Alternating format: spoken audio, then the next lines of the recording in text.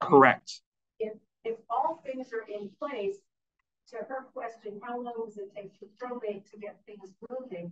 If there's no issues, how long does that take? So, I mean, you can have from the time that somebody passes away to the time that you actually have a will probated and you have somebody authorized, that can be as short as 2 weeks.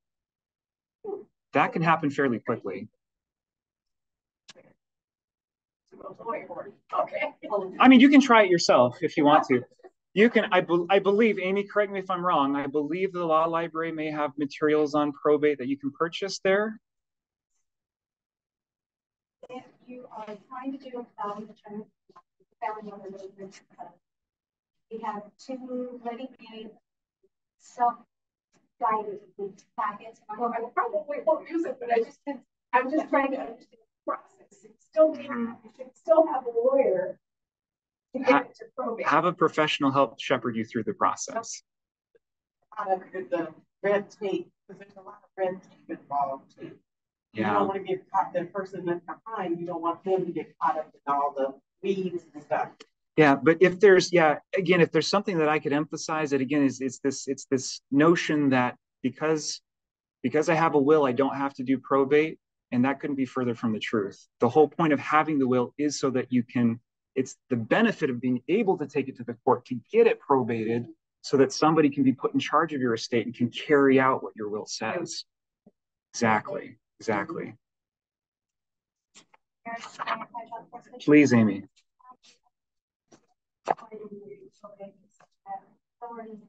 Thanks. Yeah. Letters testamentary to our child so having that for our banks, we have to have a money account. Most of the time, the people that come into us are looking for letters testamentary. The bank is requiring them to be able to have access to pay the power bill, to look at bank. So, and that's the kind of stuff that happens to, we hear from that almost as teachers don't have no way or don't understand the process of giving access to the things that need to be taken care of. So these letters testamentary that Amy mentions, right? These are the documents that the court issues. It's going to be issued by the clerk's office in the court that are basically, it's your evidence if you're the person in charge of the estate that you're in charge. It's called letters testamentary. If it's an intestate estate, so if somebody died without a will, you're getting letters of administration. Letters testamentary if there's a will, letters of administration if there's not a will. In Pierce County, they're issued on light blue pieces of paper. They're stamped by the clerk of the court, and they are your ticket to be able to talk to third parties so that they'll acknowledge your authority to do what needs to be done for the decedent's estate. Right? So if I die, God forbid. You're never going to die, Luis. That's right. The will will be, let's say, my wife. So she'll go to the court, right, to prove that she's entitled, she's the administrator of the entire, and so they entitle her to take care of everything. Correct. Again, that's your starting point. Now, remember, you and your wife, for your situation, there may be ways around that. Maybe the two of you decide that for your situation, the community property agreement is going to work, and you can use the community property agreement to say everything we own together. And when the first of us dies, it's all going to the survivor. Right. And then you can use that community property agreement to leapfrog probate when the first of you dies. It's the first time. When the first, but when the second dies and there's no spouse to pass property to, probate. Okay. Right. And that's where, again, we'll pick on your wife because she's not here. You outlive her, right? And then let's run with the example. You outlive her, you pass away, you don't remarry. At that point in time, you have children. One of your kids presumably is going to be who you've named to be in charge of your estate. That child is going to have to take your will to the court to get it probated, to get the court to authorize him or her to be in charge of your estate and issue letters testamentary so they can provide those letters testamentary to the banks, the real estate agents, the title companies. So what you're doing is a safeguard for them. Correct. So they don't have to be tied up in probate. Well, so again, I would encourage us not to think of things being tied up in probate, because that makes probate seem like it's the exception to the rule. Probate is the rule.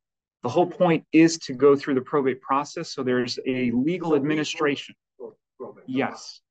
Yeah. Again, assume that at some point probate is going to make an appearance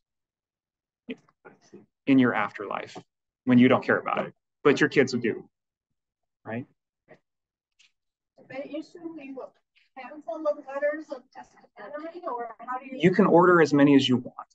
So, $5 for for each letters testamentary through the clerk of the court. And again, if you're working with a lawyer, your lawyer's office almost always will order those for you. Kind of in the same way that when you're working with a funeral home, the funeral home's going to order death certificates for you. It's going to be that kind of an arrangement. Okay, this has been fun. I feel like I need to do like a quick dash though, 100-yard dash through like all the other stuff we haven't talked about yet. Okay, so again, you can see in the materials, I go into some more detail about kind of the process of getting things up and running, submitting the will if there is one. If there's not a will, what do you do at that point? Because you still need to go in to get somebody put in charge of the estate. And I've provided some sample documents at the end of the materials that you can look at, just so you have an idea of like, what do these court documents actually look like? You know, when I'm filing these with the court, right? But just so that I can say that I walked it to the end, I'm going to go through really quickly some of the steps that are involved in probate. And then again, if we want to open it back up for some questions, we can do that. So, so you've gone through the process of getting somebody appointed to be in charge of the estate. You've gotten the letters of administration or the letters testamentary, depending on whether the person had a will or not. Then what do you do, right? At that point in time, there's going to be several different things that are going on. Number one, you have to address the debts of the deceased person. Did they owe money? Are there claims out there that people might have against them, right? And there's a process that's an optional process, but generally recommended that it be done, that the personal representative can do to get those debts addressed, right? Usually that involves publishing a notice with a legal newspaper for 3 weeks, and then sending out individual copies of those notices to any known creditors so that they have a period of time to get back and file a claim against the deceased person's estate. And if they don't do it within these time limits, then they're gone, right? So there is that process of addressing the decedent's debts and claims. There's also, one of the major things that needs to happen is that an estate inventory has to be put together. What all are we dealing with? What did that person leave behind? What real estate properties do we have? Or what bank accounts were there? Were there investment accounts? Are there life insurance policies? Were there business interests? What all are we working with? And so one of the big jobs of the personal representative is to put that inventory together and to also get date of death values for those assets. Because it's those date of death values that, among other things, are going to control whether you have to pay estate taxes. What was the overall value of the estate when that person died? Is it below or above that estate tax limit? Right? So you have to get those date of death values for some assets. That's pretty easy to get. So if we're talking about financial accounts, it's usually just a request to that financial institution, like, hey, so-and-so's passed away. I'm in charge of the estate.